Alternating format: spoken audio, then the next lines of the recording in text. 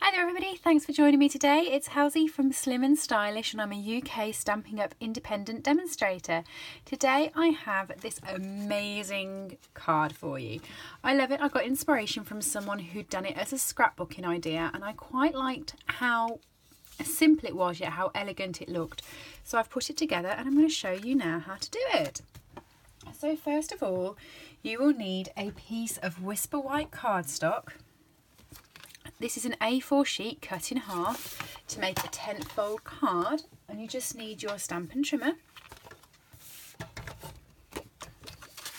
Put it in and you want to score it at 14 9 centimetres or 5 7/8 of an inch.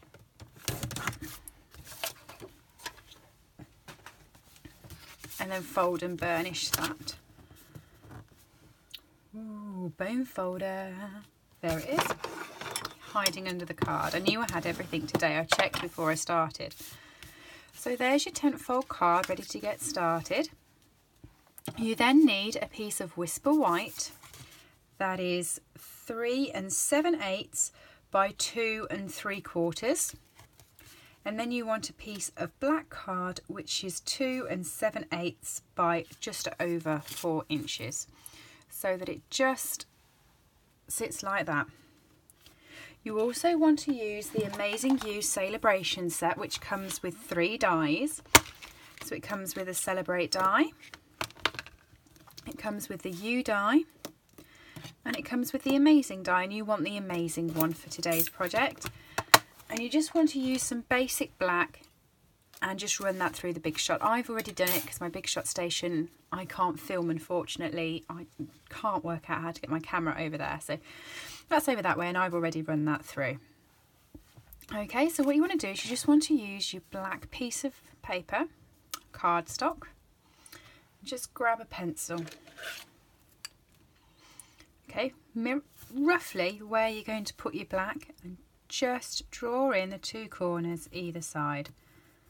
So you can make sure that when you stamp, you're covering those corners and you know where you're positioning and everything. I'm just going to grab a scrap piece of paper because I am going to be stamping off the paper and I don't want to ruin my grid paper. Some Memento ink. Get that inked up. This is the flower from the Amazing You Celebration set. So if you spend £45, you get the stamp set free. If you spend £90, you get the dies free. And if you spend £135, you get both free. It's only till the end of March though, so if you do like them, get purchasing. I'm just going to stamp that over on the corner like that so I can still see that my corner was there. And then just put another one on there. Like that, and then you want to do exactly the same on the other side. So you want to go just over where the corner is, which is there. Just go that way,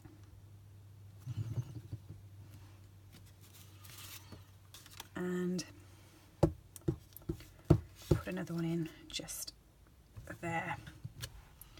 And then what I'm going to do, just as an extra, there's my, I don't know if you can see it, there's my corner of my black piece of paper just there. So just here I'm going to off stamp a stamp. It won't matter because you won't see that it is covering the other 2 stamps. You won't see that that overlaps. When you put that on, that's all you're going to see.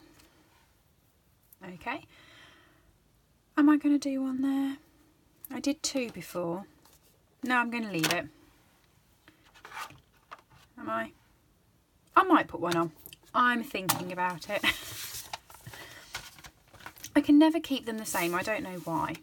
So what you want to do is you just want to grab your Stampin' Blends. And I've got the Daffodil Delight, the dark one, the Ivory, the light Pumpkin Pie, and both Calypso Corals. And you start on the inside with the yellow. Yellow, that's very technical, isn't it? Daffodil Delight. You just do that on all of them. try and make this as quick as possible. I know it's boring when you have to watch the same bits being coloured over. I wish I could work out how to speed up certain parts of my videos. I haven't got the hang of that yet. I can speed it all up and put music over the top of it, but I can't speed just a certain part, and I have no idea why. So you're just moving the ivory over the top of the Daffodil Delight, going outwards.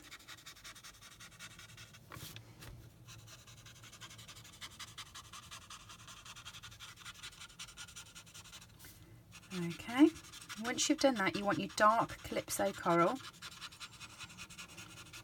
which you're going to use to add your details in. So your details on this stamp set are great because they're already given to you. You've already inked those on, those are the lines here. So if you just follow that along with the dark.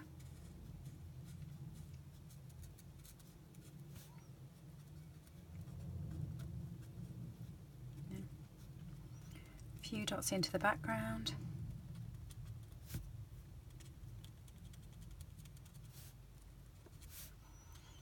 I know that this is only going to show from here, so there's no point me colouring all of it in.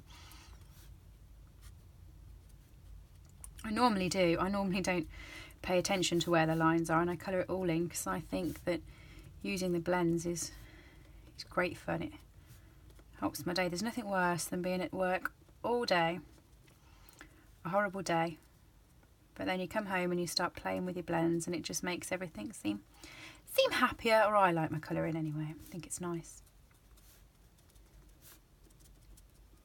There we go. And just do that on those ones over here as well.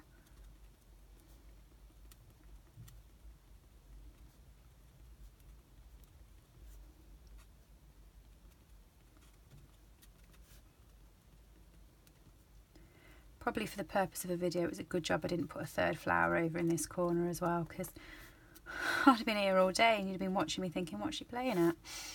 But there we go.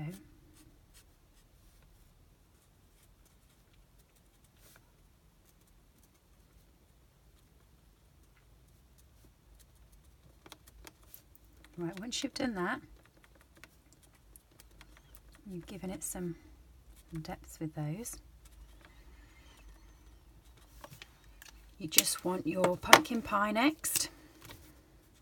Go over that with your pumpkin pie.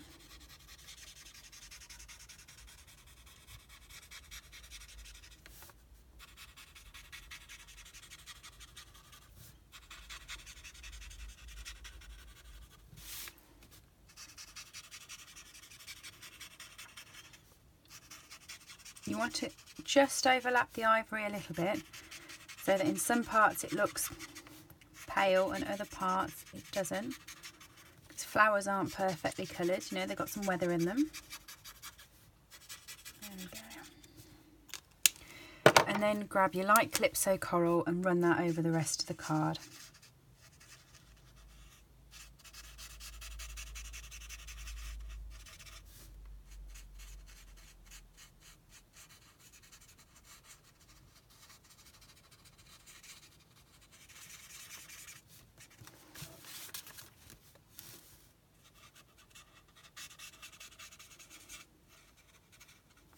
I'm going to colour all that in because I know you're not going to see it, but I will know it's not coloured in and I won't like it. Is that really strange? But I want it all.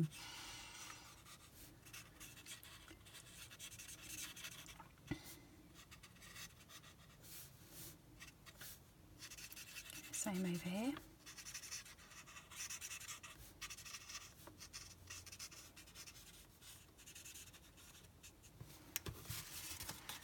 Okay, and then over here.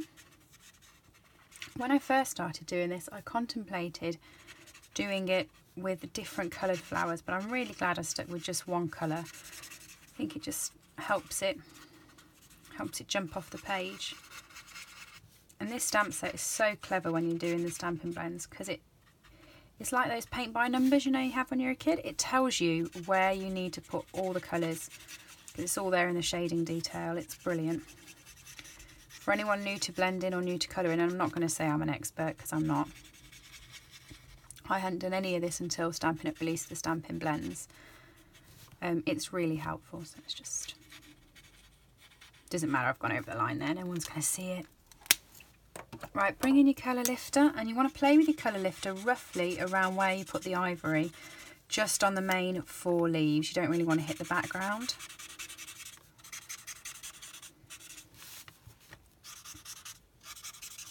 Just to give it some extra dimension onto it.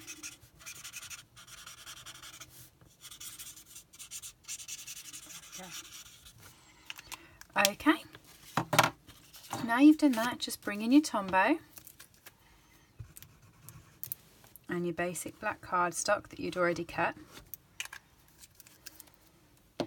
and just line it up. If you can still see your pencil marks, I can, mine's there, my other one's there, so just line those 2 up. There we go. Make sure it's stuck. Make sure it's straight before you stick it, that helps. And then you just want to stick your Whisper White on as well. What you want to do with the Amazing is you want to keep that and wait, because you want to work out your flower placements first. So if you just keep that to the side and just stick on the white.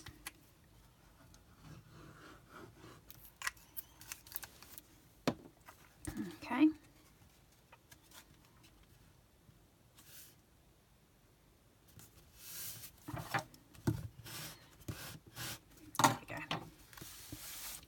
Right, you just want a scrap piece of Whisper White now, and you want to stamp up 2 more of these flowers. I'm pushing really hard because I need to refill my memento, and I haven't done it. I'm being really lazy. So let's just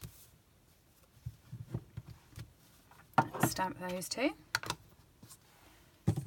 Now what you want to do, I've already done 1 so you didn't have to sit and wait, because there's 2 that pop out.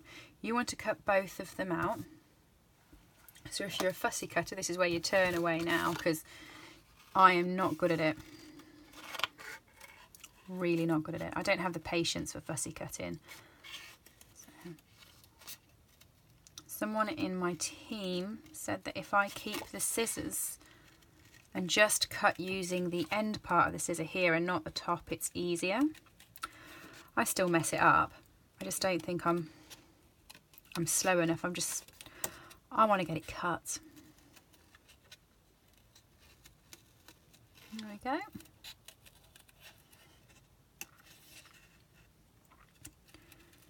Straight round.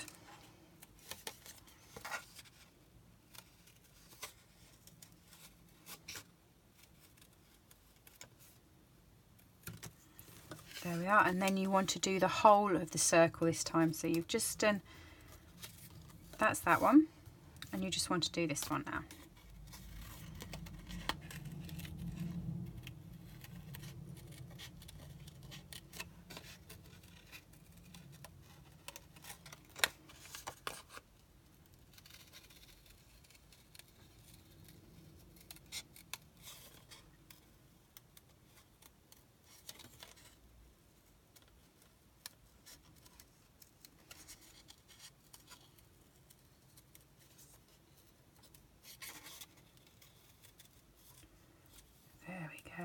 That's roughly it. That's as perfectionist as I get with my fussy cutting. You want to just cut the little middle bit out of here. Like that, and don't move your scissors away because you're going to need them again. But you're best to get all coloured in. So if you do it exactly the same as what you've just done, starting with the yellow.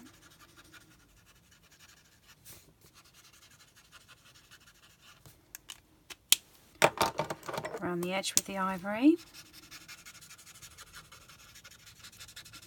Now you might wonder why I'm doing the bottom one when you can't see the middle of the bottom one, and that is because I put this off centre, so you do still need to do it. Bearer of bad news there. Colour the whole thing in. Makes it easier when you come to position it.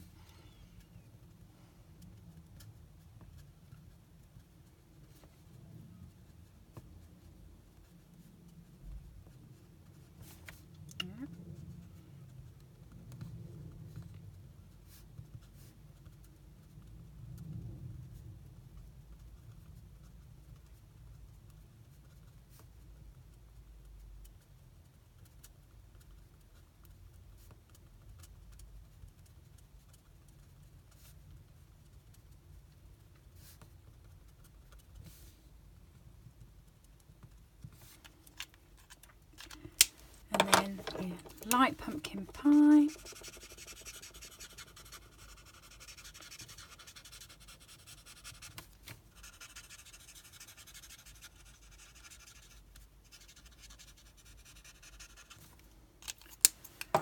Followed with your Calypso coral.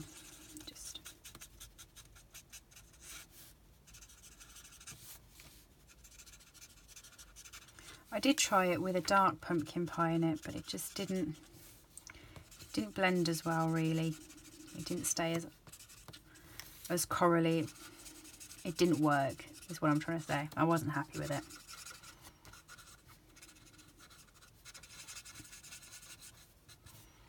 So there we go. Again, just drag your colour lifter through it.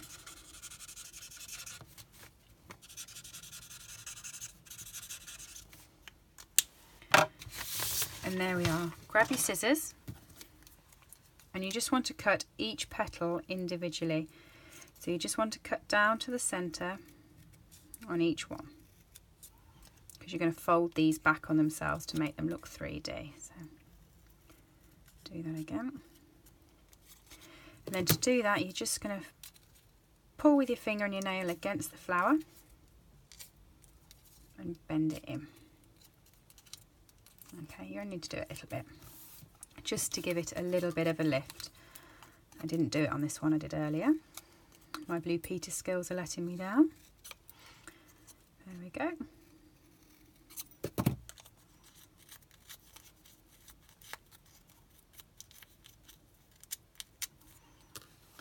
Then you just want a glue dot. Position the glue dot on the centre of each.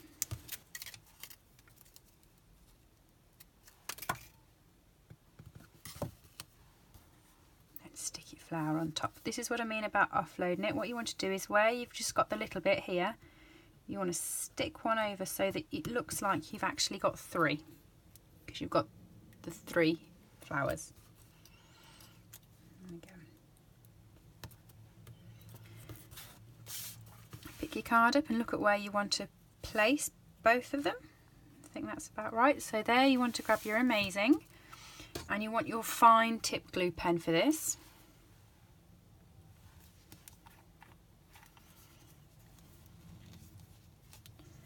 For some reason the top of my fine tip glue pen has got stuck. Okay, I'll just use it like this. It's not how it should be used.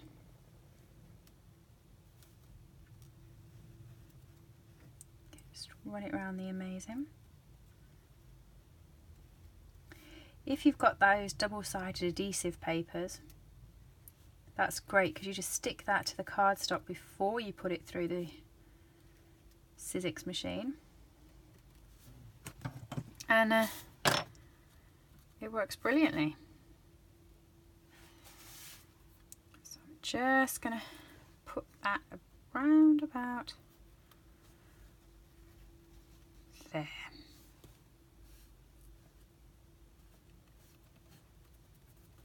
That's it. There's my bone folder. Just going to push that down.